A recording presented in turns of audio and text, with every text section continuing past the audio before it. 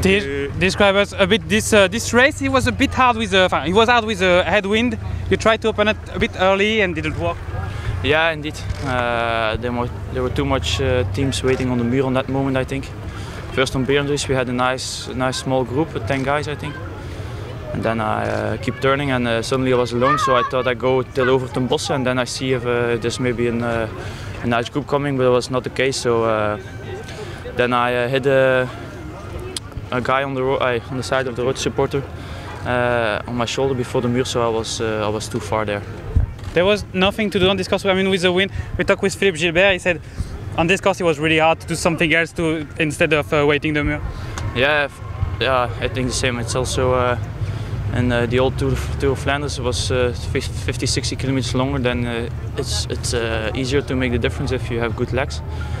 Today was not the case, so yeah, classics are still long. What it means for you about your shape? I feel good. Yeah, for sure.